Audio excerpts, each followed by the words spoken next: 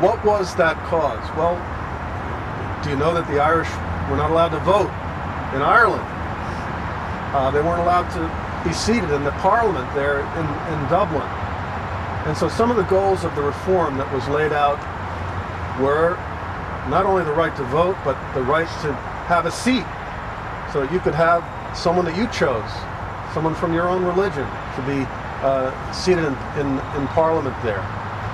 And there were some of these basic ideas that were promoted by Samuel Neilson, by the Northern Star newspaper, and by people like Theobald Wolfe-Tone and Lord Edward Fitzgerald and others that found themselves eventually united in this cause. Well, what was the reaction? The reaction to these things was violent. One of the things that was done is that the newspaper press was destroyed. No freedom of the press where they lived at that time. These are the things that we value, some of the things that we fought the American Revolution over. Freedom of assembly, freedom of speech, freedom of the press, and all of these were being denied across the boards. And one of the advantages that the English had in ruling Ireland was dividing the country into two separate groups, the Protestants and the Catholics. Have you ever looked at the Gulf War and looked at the Kurds up in the north, and then the Shia Muslims, and then you have another kind of a Muslim group, and there are all these different zones there? And have you ever wondered, well, why don't they just split it up into 3 zones, and then they'll all be at peace? Well, there's a very simple reason for that. America follows now the old English policy that you never leave a group of people united. You always separate them into different groups and get those groups fighting against each other, and while they're fighting against each other, then you just move them in any direction that you want to. And that's what was done in Ireland. The authorities were given carte blanche.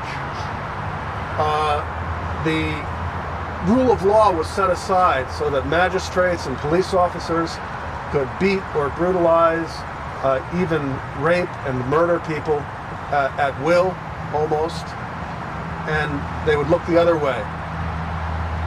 And so the movement that started as a movement for reform ended up in a revolution. And I think that's always the case. Whenever human rights are denied, especially basic justice, the rule of law is different from this group than that group.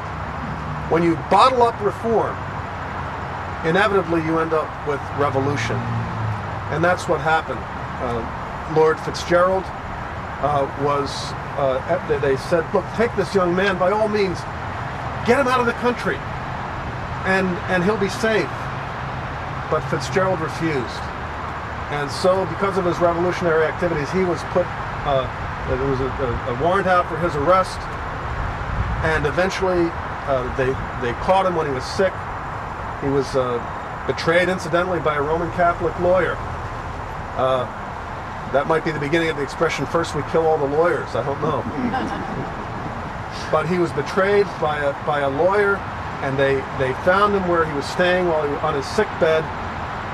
And that's where things really became violent. Rather than submit to arrest, Lord Fitzgerald pulled out a dagger and began to slash and stab, and wound up beaten to the floor by the butts of the soldiers' rifles.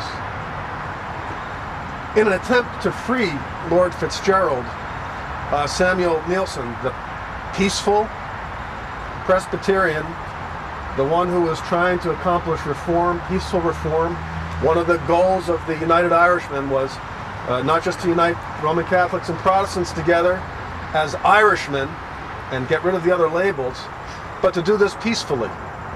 But ultimately that could not be accomplished, and he was reconnoitering in order to free Lord Fitzgerald, who was being kept in prison without medical care, and the consequence was that he was wounded and imprisoned. And eventually he was allowed to be sent overseas. alienated from his country. And I think he went first to the Netherlands. Appropriately, his first burial place was in the Dutch cemetery over here. And but it was as a result of that attempt to free his lordship that he was eventually kicked out of Ireland